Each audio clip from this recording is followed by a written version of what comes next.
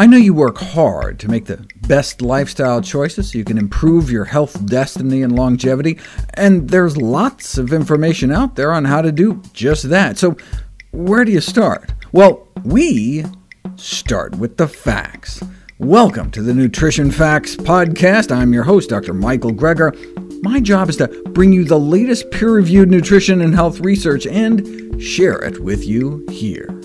Today we're going to look at the research on the best diet for optimal athletic performance, starting with the effects of spinach and berries on oxidative stress, inflammation, and muscle soreness in athletes.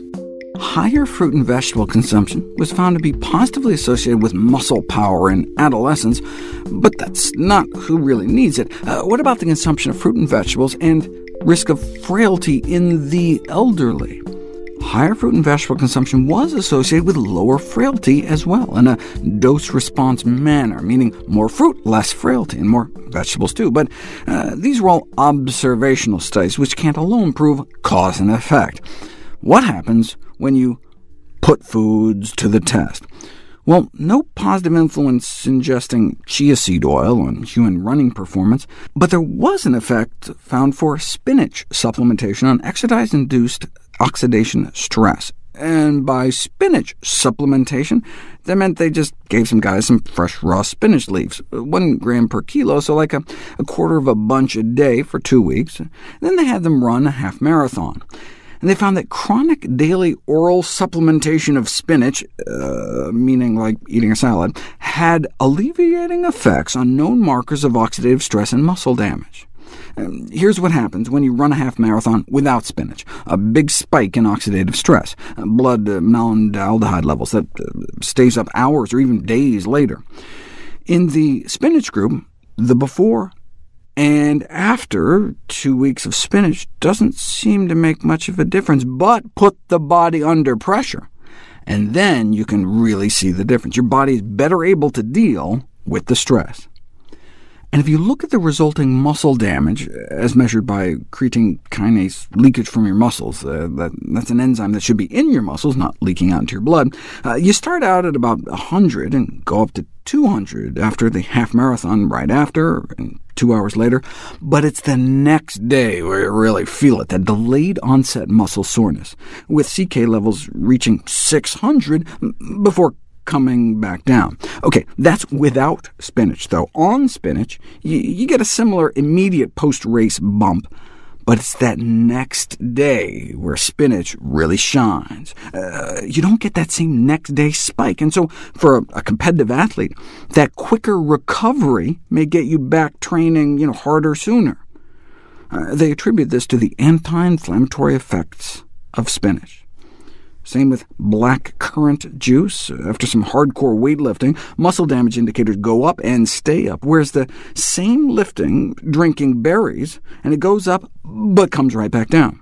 But these were just measures of a biomarker of muscle soreness. What about actual soreness?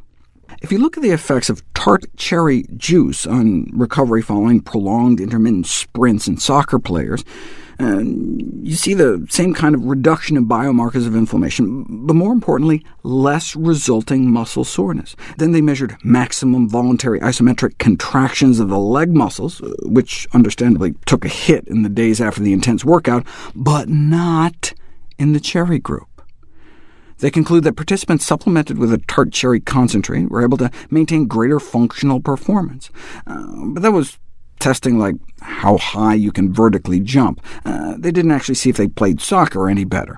But this study on purple grape juice actually showed an ergogenic effect in recreational runners by promoting increased time to exhaustion, where you ramp people up on a treadmill and see how long they can go before collapsing. After a month of drinking a grape Kool-Aid-type placebo-control drink, no real change in performance. But a whopping 15% improvement in the real grape group, hung on for another 12 minutes.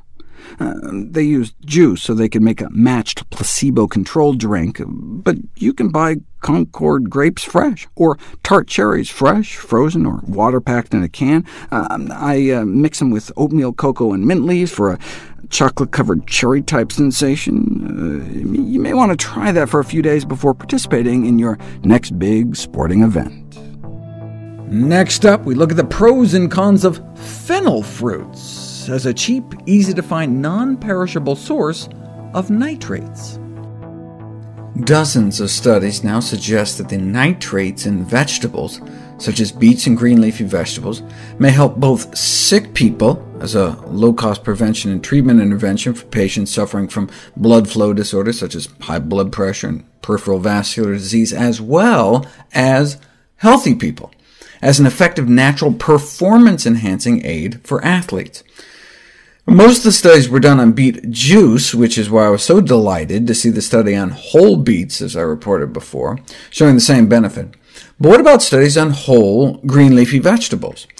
There was this study a while ago suggesting that one of the reasons that at the age many Americans and Europeans are dying, the Okinawan Japanese are looking forward to many more years of good health, or at least they were, is all the nitrate in their green leafy vegetables, which tended to bring down blood pressures when put to the test.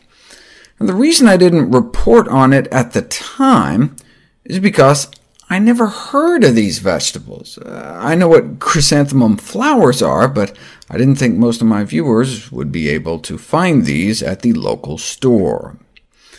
What about good old American red, white, and blue greens, like frozen spinach? Hadn't been tested until now. They wanted to test the immediate effects on our arteries of a single meal containing a cooked box of frozen spinach for both arterial stiffness and blood pressure. First, they needed a meal to increase artery stiffness and pressure, so they gave people a chicken and cheese sandwich, which lowered the elasticity of their arteries within hours of eating, but add the spinach and the opposite happens. After chicken and cheese, the force the heart has to pump goes up within minutes, but the spinach keeps things level. So, a meal with lots of spinach can lower blood pressure and improve measures of arterial stiffness. That's great for day-to-day, cardiovascular health, but what if you want a whole food source that can improve your performance when you're out hiking or something? Beets and spinach aren't the most convenient of foods. Is there anything we can just add to our trail mix? Well, if you look at the list of high-nitrate vegetables, you'll see there isn't much you can just stick in your pocket unless fennel seeds have a lot, which are actually not seeds at all, but the whole little fruits of the fennel plant. Let's find out. Fennel seeds are often used as mouth fresheners after a meal in both the Indian subcontinent and around the world. You'll typically see a bowl of candy-coated fennel seeds as you walk out of Indian restaurants. And when you chew fennel seeds, you can get a significant bump in nitric oxide production, which has the predictable vasodilatory effect of opening up blood vessels, making them a cheap, easy way to carry a lightweight, non-perishable source of nitrates. They single out mountaineers, thinking chewing fennel seeds could help maintain oxygen levels at high altitudes and help prevent HAPE, high-altitude pulmonary edema, one of the leading killers of mountain climbers once you get more than like 1.5 miles above sea level. Not to be confused with HAFE, caused by the expansion of gas at high altitudes, a condition known as high-altitude flatus expulsion, known to veteran backpackers as Rocky Mountain barking spiders.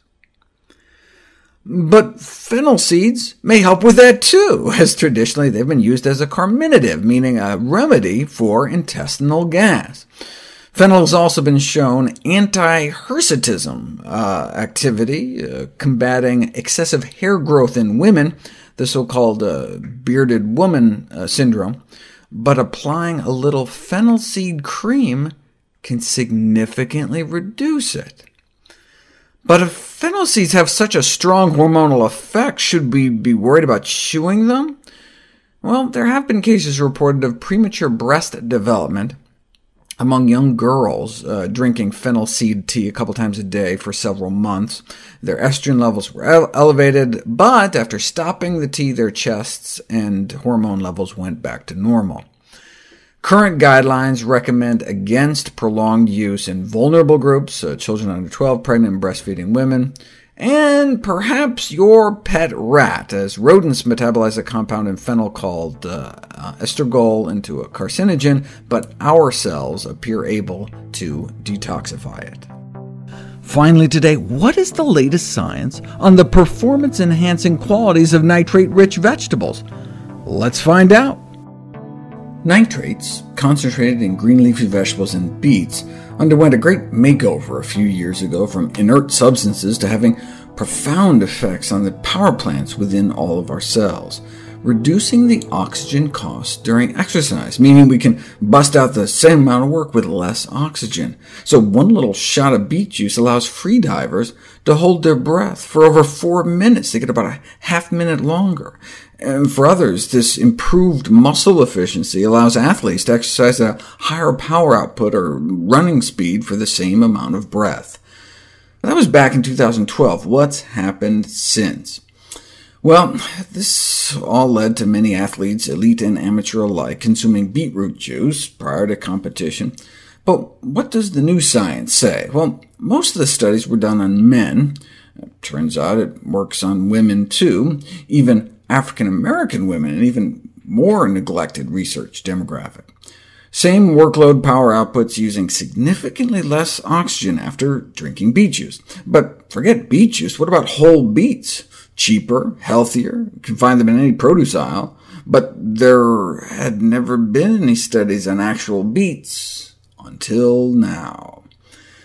Whole beetroot consumption acutely improves running performance. They gave physically fit men and women a cup and a half of baked beets, which is equivalent to about a can of beets, 75 minutes before running a 5K. They started out the same, but during the last mile of the 5K race, the beet group pulled ahead, compared to the placebo group, who were given berries instead.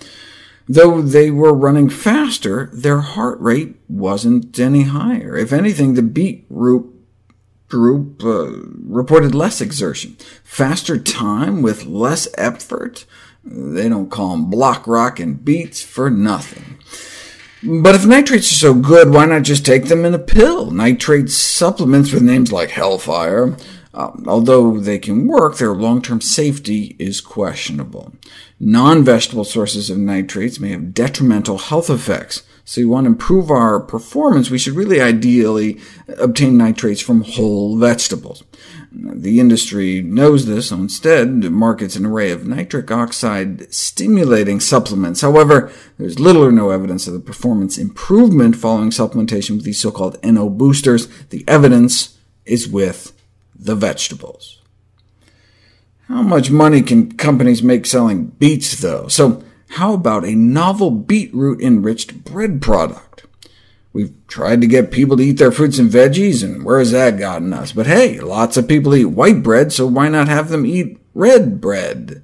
And indeed, it worked. Red beet bread brought down blood pressures, improved the ability of arteries to relax and dilate naturally.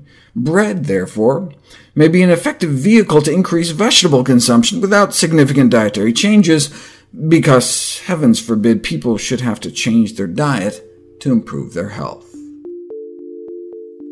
We would love it if you could share with us your stories about reinventing your health through evidence-based nutrition. Go to NutritionFacts.org/testimonials. We may share it on our social media to help inspire others. To see any graphs, charts, graphics, images, or studies mentioned here, please go to the Nutrition Facts podcast landing page. There you'll find all the detailed information you need, plus links to all the sources we cite for each of these topics. For a vital, timely text on the pathogens that cause pandemics, you can order the ebook, audiobook, or the hard copy of my last book, How to Survive a Pandemic. For recipes, check out my new How Not to Diet cookbook. It's beautifully designed with more than 100 recipes for delicious and nutritious meals. And all proceeds I receive from the sales of all my books goes to charity. NutritionFacts.org itself is a non-profit, science-based public service where you can sign up for free daily updates on the latest in nutrition research via bite-sized videos and articles. Everything on the website is free. There's no ads, no corporate sponsorship. It's strictly non-commercial. I'm not selling anything. I just put it up as a public service, as a labor of love, as a tribute to my grandmother, whose own life was saved with evidence-based nutrition.